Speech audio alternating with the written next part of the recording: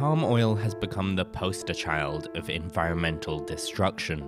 It's in everything from our snack foods to skincare, and tropical rainforests are being razed to make space for the world's skyrocketing demands. In the process, we're endangering our closest relatives and destabilizing our climate. But despite its bad reputation, palm oil may in fact be our best source of vegetable oil.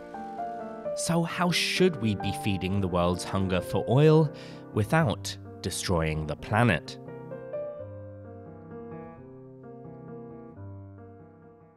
If you want to know why palm oil is in everything, you have to look back to the 1990s. The food industry was in turmoil as research revealed the horrors of trans fats.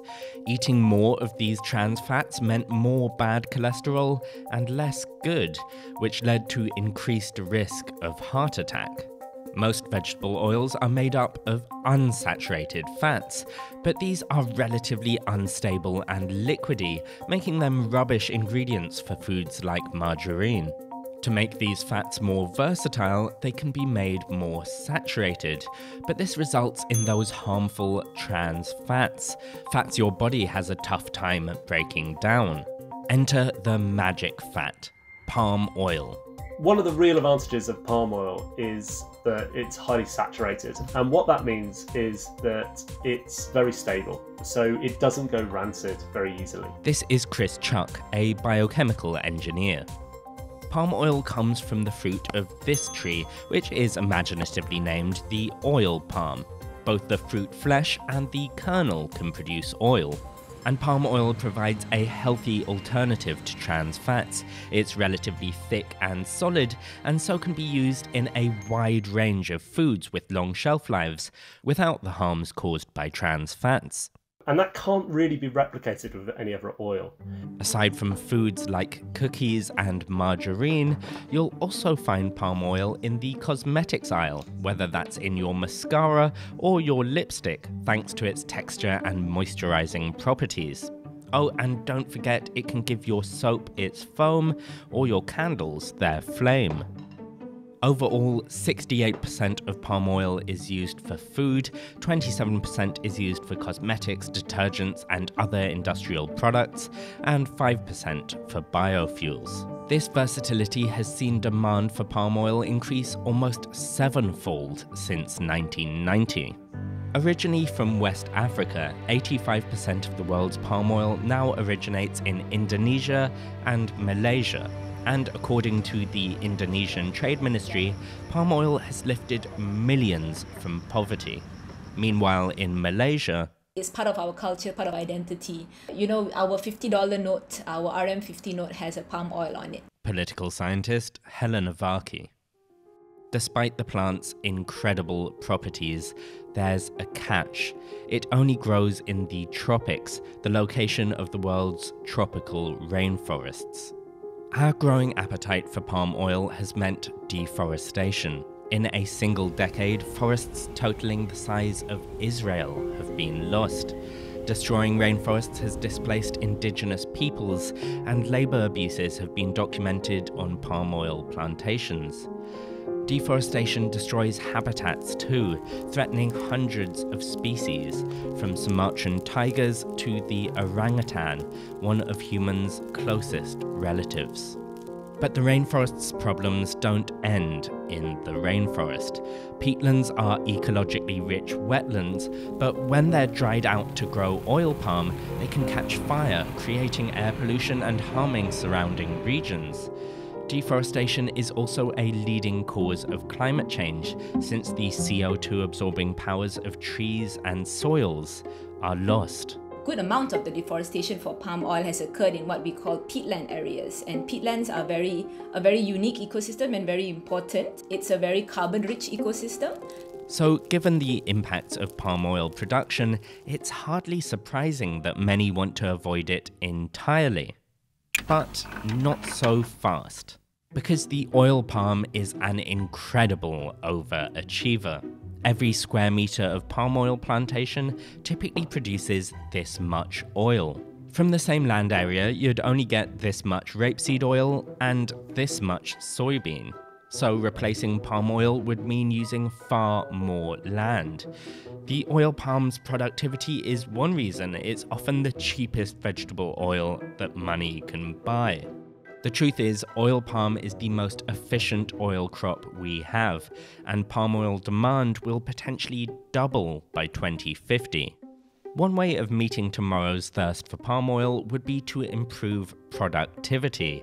Research suggests that better agricultural practices could boost Indonesia's palm oil production by 60% on existing land, meaning we could increase production without destroying additional rainforest.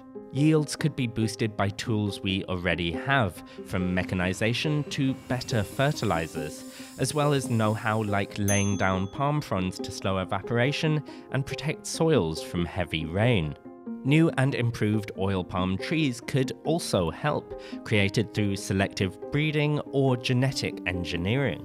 For example, the dwarf palm, which stays shorter for longer, making it easier to harvest, while more trees can be packed into less land. Increased intensification could also have environmental drawbacks, but seems like a better option than chopping down more rainforest. So how can we ensure palm oil is grown without deforestation?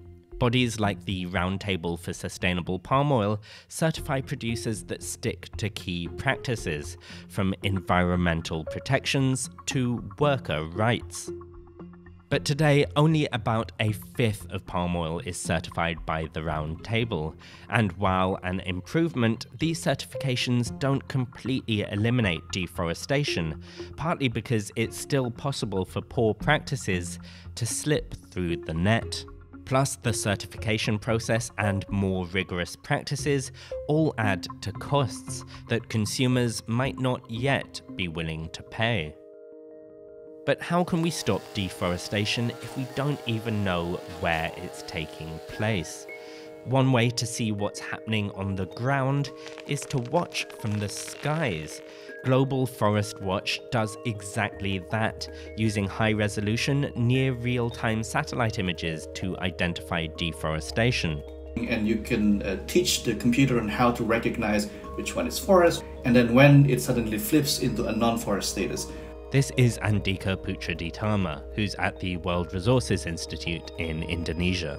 The data are made publicly available. NGOs, governments, and companies are able to compare the locations of plantations with changes in tree cover to track who is driving deforestation. Traders and buyers of commodities, they can use this tool to identify which of their suppliers that are not complying with their sustainability or no deforestation commitment. They can suspend them. But even with moves to halt deforestation and increase productivity, future palm oil demand might increase beyond what today's land can provide. So what if we could make palm oil without the oil palm tree? So that's a yeast which can make a little oil droplet inside the cell. Now the real advantage of this is that we can replace palm oil exactly. We can produce an oil which is exactly the same. Now, Chris says this oil won't ever compete with palm oil on price, but hopes it could still play a substantial role in the future, even if that future is still years, perhaps decades away. Ultimately, the problems with palm oil, and there are lots of problems with palm oil, aren't about the oil itself, which has amazing physical properties. They're also not about the oil palm tree, which produces so much more oil than other crops. They're about how we produce palm oil.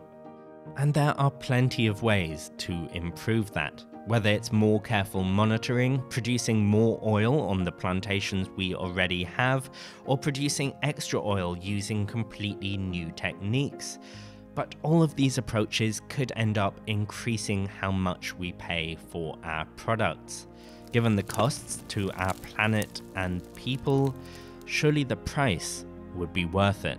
Because actually the point here is being that palm oil can, but not palm oil is sustainable yet. If you personally want to do something about palm oil in your daily life, a lot of the people I spoke to suggested that looking out for certified products is a good place to start, as well as getting in touch with companies to see how they're sustainably sourcing their palm oil.